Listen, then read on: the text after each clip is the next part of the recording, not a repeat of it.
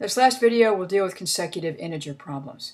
The idea of consecutive integers is one number right after another. Like look at these. 1, 2, 3 are consecutive integers. So are 5, 6, 7, etc.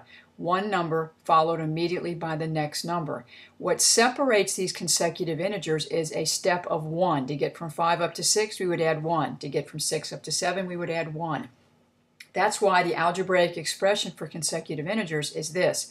We always let the first integer be x, and then we denote the second integer by just adding 1 to that x. Now, if we add 1 to this, x plus 1 really gets me up to x plus 2, which means the next one, if I need to go all the way up to the fourth consecutive integer, would be x plus 3, and so on. Consecutive even integers are separated by 2. To get from 2 up to 4, I would need to add 2. To get from 4 up to 6, I would need to add 2. So the algebraic setup on those is x for the first, x plus 2 for the next, x plus 4, x plus 6 if necessary, etc. The consecutive odd integer setup is exactly the same way. To get from 1 up to 3, we'd have to add 2. To get from 3 up to 5, we'd have to add 2. So it may bother you that consecutive odd integers have this x and then x plus 2 because 2's even. But think about this. If these are consecutive odd integers, that means their first number is odd. So let's say the first number is 11. If I add 2 to that, it's going to bump up to 13. If I add 2 to that, it's going to bump up to 15, etc. So as long as the first number is odd, if I keep this configuration, I'm still going to generate odd numbers. And those are the expressions we're going to use when we set up these problems. So this says the sum of 3 consecutive integers is 228. Find the integers. We need to name the variables. Because it says 3 consecutive integers, I wrote down first integer, second integer, third integer. They are just consecutive integers. That means we're adding 1 to get the next one. So let x be the first integer. To get the next consecutive integer, I would add 1. To get the next one after that, I would add 1 here, which brings me up to x plus 2.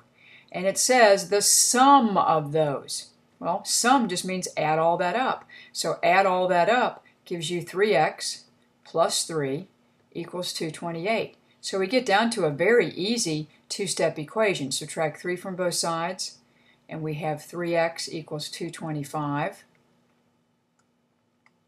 Divide both sides by 3, and x equals 75. Now you're not finished with just finding x. What you were asked in the problem is to find the integers, find all of them. Very easy to find them.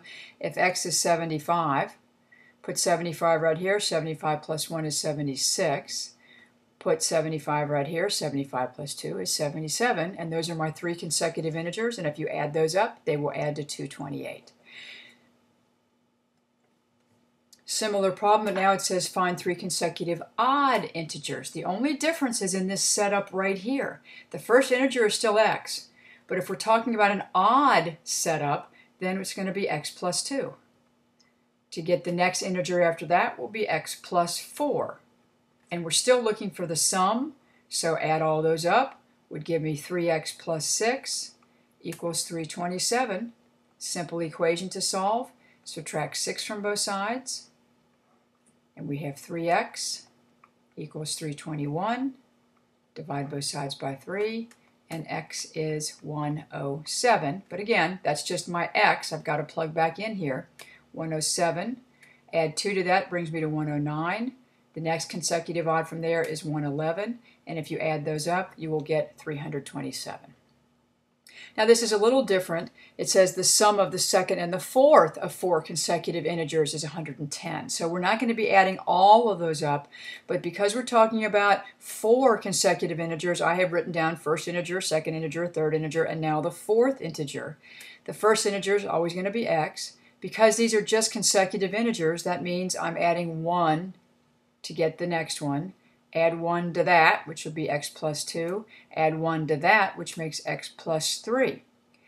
It is not add them all up because it's not the total sum. It's just the sum of the second and the fourth is going to give me 110. So my expression for the second integer is x plus 1.